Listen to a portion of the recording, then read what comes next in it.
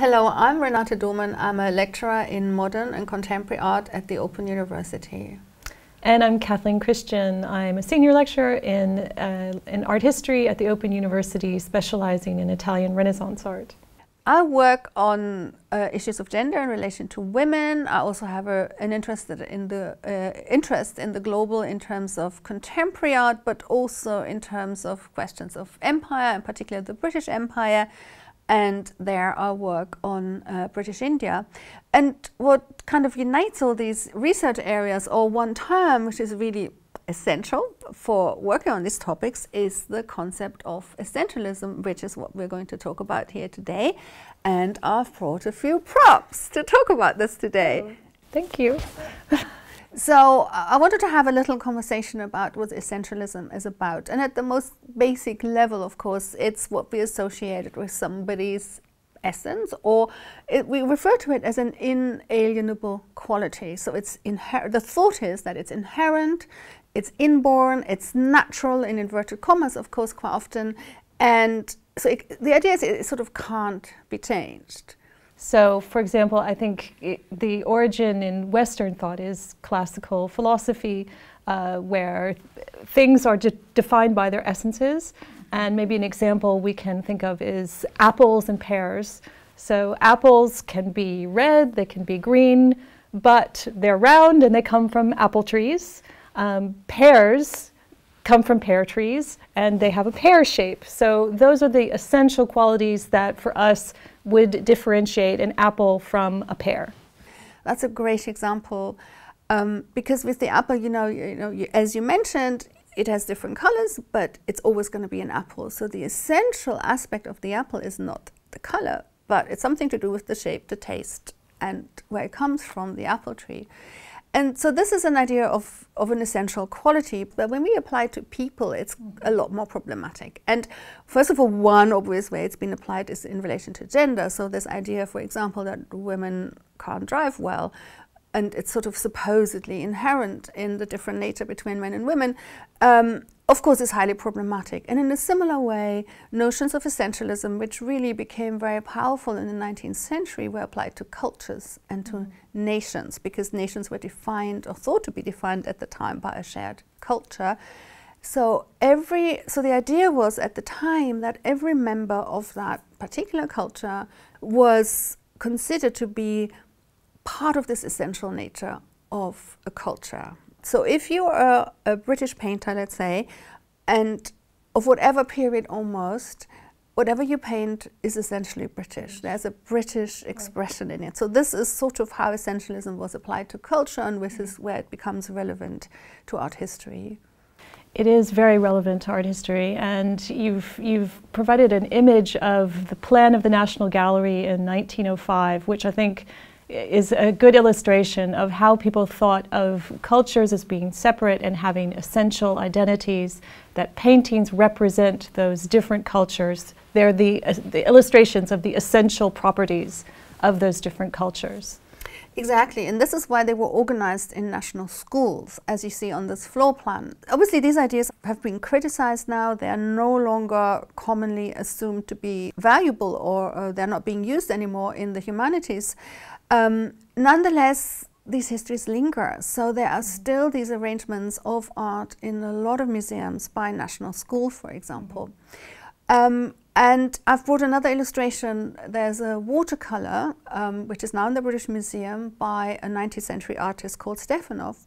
And he highlights, again, 19th century thinking about this essential idea of cultures have unique, inalienable characteristics which they all share. And because this was thought to be expressed in the arts, the idea was that you can look at the art of a nation and can rank them according to development. And this is what we see in this watercolor. So if you look closely, you can see Greek art is at the top in the sort of pediment area. Then you have Egyptian art in the middle, and at the bottom is Indian art and Mexican art. And this is expressing this idea of a ranking of culture, which is possible or was thought to be possible in the 19th century, based on the idea If you look at the art expresses the culture, the cultural essence, the national essence of a people. So you look at the art, you can rank it according to hierarchy. So that was a very important thought. So you have the concept of paintings from a particular nation representing the essence of that nation. But how is the concept of essentialism used when you talk about cultural encounters or cultural mixings? And how do the eggs that you've brought in relate to this concept? Oh, excellent question. This is where these guys come in. I thought these exemplify the idea of essentialism really well, because you have this cultural core, or the egg yolk, and then a bit around, and it's a definite shape. From a 19th century point of view, when essentialism was really the way to think about the world, what happens when you have some cultural encounter? The eggs yolks don't mix with each other, they stay solid and yellow. So the idea was, of course, if you make a scrambled egg out of it, which actually is what happens, when cultures encounter, you learn from each other, you adopt certain ways. But so from a 19th century point of view, that was dangerous, because you'd lose your essential national characteristics. And so you don't want the scrambled egg. You want to keep them all enough for a lot more. So this would be the idea of the global in the 19th century. You have these distinct units, and they don't overlap, they don't mix. It also means, from a 19th century point of view and an art history point of view, if you want to be an artist and you want to be famous or you want to be recognized, you have to stick kind of with your national tradition. Of course, I work on empire, I work on British India. So that means British artists were not interested in looking at Mughal art or Indian art and trying out some of the styles, because that would be scrambled egg. It's from an essentialist point of view, you have to stick to your essences, and so the encounter happens at the periphery, and it can't ever be more than the periphery, because the whole notion is based on essentialism. And whereas now, of course, we're looking at the world very, very differently. I, for example, work on the transcultural. We're exactly where we are looking at these instances of encounter, and of course, they've happened all along throughout art history. And you work on the global, so global in the Renaissance. So there are many, many examples where these exchanges have happened, they have enriched cultures. So it's actually, essentialism is a way of thinking about culture which doesn't represent the actual thing that happens. What happens is the scrambled egg, if you like. Yeah, and all kinds of whatever, omelettes and all kinds of dishes with all kinds of additions and spices and so on.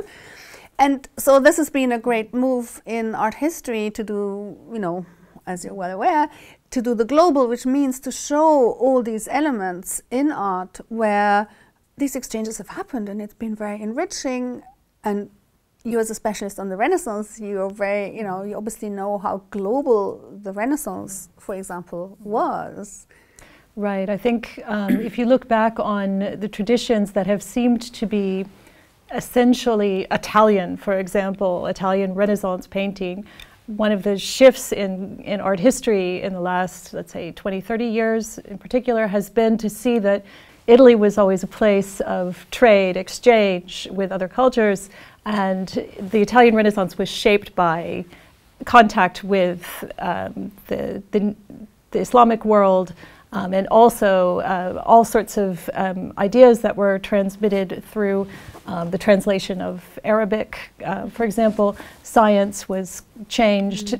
So to talk about the essence of what Italian national identity is, you get this scrambled egg. It's always been a mixture. And of course, this idea of essentialism is integral to conceptions of Eurocentricity. So post-colonial, decolonial thinking is very much along these lines. I just wanted to get back also sort of to show some more examples to think about. So because of this idea of essentialism, artworks which showed a degree of cultural exchange or any kind of artifacts and objects were, of course, from a 19th century point of view, not of any interest, and they were also not representative of the purity of any culture. So these objects wouldn't be collected, they wouldn't be shown if they ended up in collections. And one example here is this 18th century Chinese bowl, so-called export art. If you look at this bowl, you can see it's obviously made in China, it's made for the European market, And as you can see, it's got some European musicians and some Chinese musicians. So uniquely, both cultures are actually represented. And if you look, there are small vignettes, these kind of medallions, and they showed Chinese landscapes. So this is a wonderful example of the kind of export art that was commissioned in huge numbers. It was shipped to Europe and the United States and was sold there, but it wasn't shown. Yeah, it's only relatively recently that objects like that have surfaced. Another shift has been the way in which we look at canonical works of art that have been seen as the Western core. And if we look at this portrait by Rembrandt, for example, you see a man in Oriental costume. And that in the past might have been seen as sort of a representation of the Western tradition with a bit of exoticism added onto it. But if you consider this outside of the concept of essentialism, you might see it as representative of a culture that is encountering the East. And it has a real meaning inside the Western tradition, because it's not just an exotic add-on. It's created by the fact that the Dutch are trading with the East, and they have this kind of relationship that has entered into the Dutch identity. All our examples it's kind of obvious they're not 19th century, because this sort of work would less likely have happened in the 19th century when essentialism became really dominant as a thought. In the area of painting, there's another example I'd like to talk about, and again it's telling. It's an 18th century example. What we're looking at is a painting by Zoffany, also attributed to an Italian artist called Renate, and it's of Major William Palmer in the period of the East India Company in British India. And you can see him here as if this is a family portrait. So he married a Mughal princess, and you can see there's this really loving engagement, and they're painted in their respective kind of clothing. So he's got his European outfit and she's got her Indian outfit, and it's shown as a loving family unit. A painting like this would not and was no longer produced and wasn't possible to produce in the 19th century, when these ideas of essentialism became really strong and became the way of looking at the world. And this kind of cultural encounter where you have within a family this kind of real cultural mixing was no longer considered desirable, for the very reasons that we would get our scrambled egg.